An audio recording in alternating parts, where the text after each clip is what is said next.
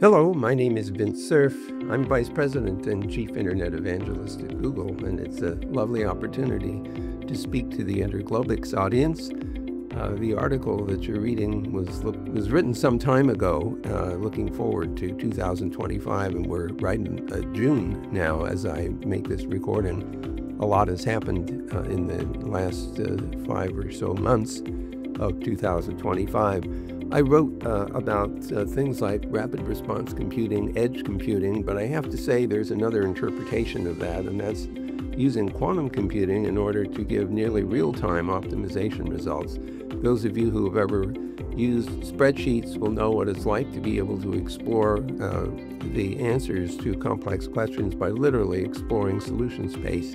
I think quantum computing, when it becomes available in serious quantity, will allow us to explore really hard problem solutions literally in real time. So that will be very exciting. The second thing I would observe is that we're deeply dependent now on computing capability in many different ways, on devices at the edges of the net, in the core of the data centers, in the distribution networks.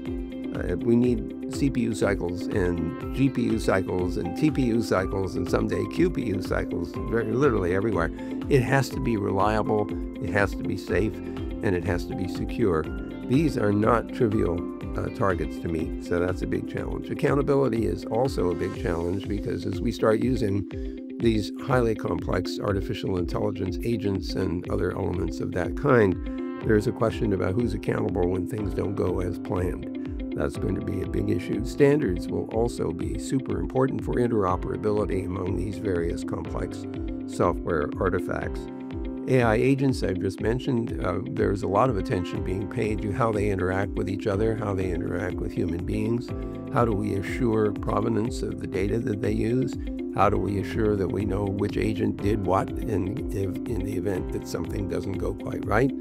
All of that is, in a sense, still to be developed. And finally, I think that we are all challenged by the background problem of climate change and how can we use the tools that we can now make available to help us solve that ultimate problem, which has a great deal to do with the survival of the society that we live in today. So I hope you find a great deal of interest in reading all of the articles of this most recent edition of the InterGlobix magazine. I'm sorry I can't meet with you in person, but see you on the net.